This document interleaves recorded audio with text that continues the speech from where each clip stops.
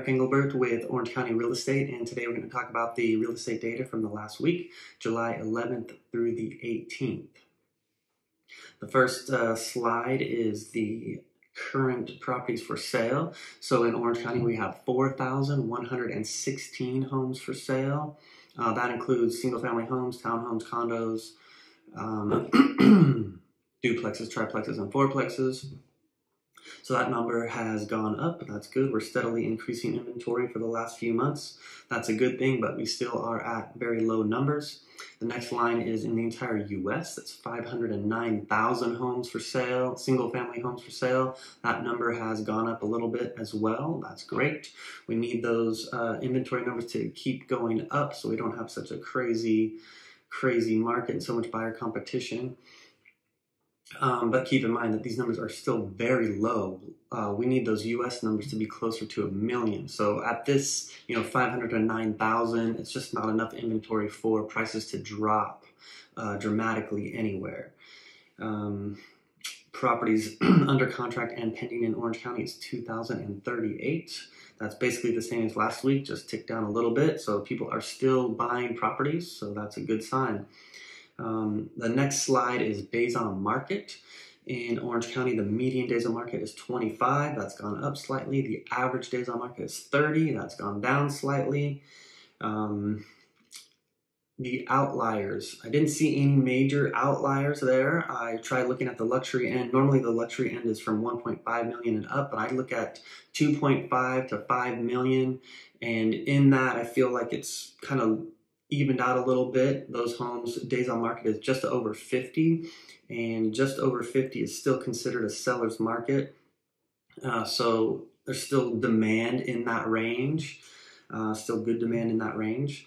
There was one outlier for a short amount of days on market, and that's Old Town Orange at 13 days. So I felt like that was worth noting. That's a healthy market there in Old Town Orange.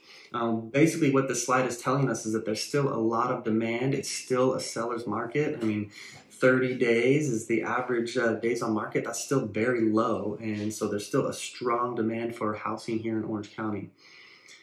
Also, to note the very first slide, our inventory is still low. So with strong demand and low inventory is a sign of not necessarily a healthy market, but it's a sign that prices are not going to bottom out or drop.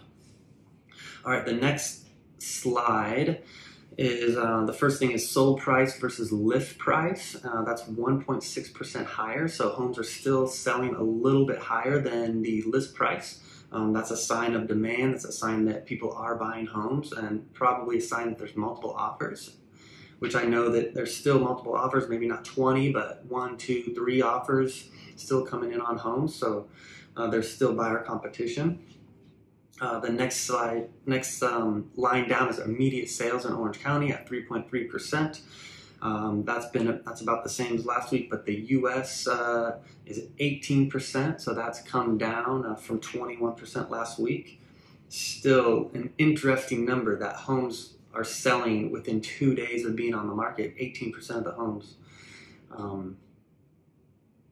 That still says there's pretty high demand. The next thing is price reductions. Price reductions have gone up in Orange County and in the U.S. So in OC, 27%, and in the U.S., 33.3%.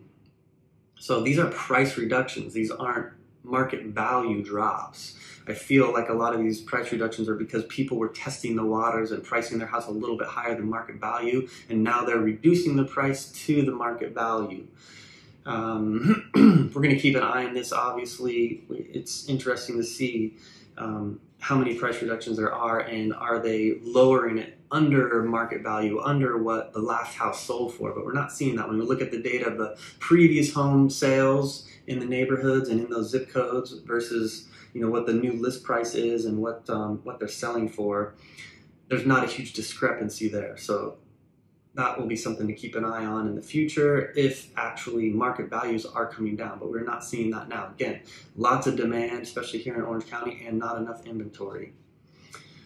If you want to look at the data specifically in your zip code or in your city or in your neighborhood, just reach out, give us the zip code or the neighborhood, and we'll give you all that data. It's interesting especially if you're considering moving anytime soon. It's interesting to know that data. You give you an idea of how long it's going to take you to sell and what price you could look at for your house. All right, lots of ways to reach out to us. You can leave a message here, or you can call us, or go to our website, ocrealestateinc.com.